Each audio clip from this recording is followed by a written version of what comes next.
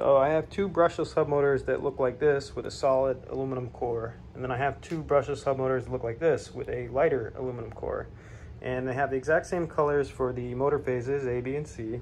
And they have the same color coding for the Hall effect sensors in the motor. However, I get two very different performances out of the two different motors. And this motor, I get the same max RPM forward as I do in reverse. However, with these, I get a much faster reverse max RPM than forward. And while I can just trim those out with the transmitter so I can make it all even all around, I'm still trying to figure out exactly why. So if you know why, or you think you might know why, leave me a comment. But here, check it out.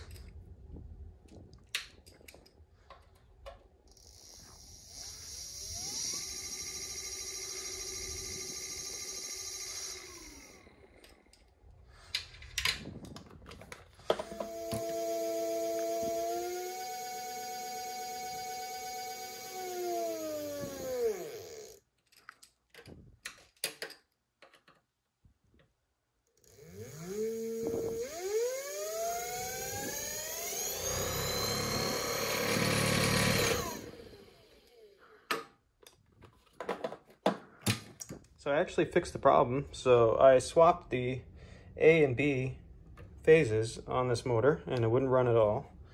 So I swapped the A and B Hall phases as well, and it runs evenly in forward and reverse now. What's weird is if you look at the board on both motors, yellow is A, blue is B, green is C. Yellow is A, blue is B, green is C.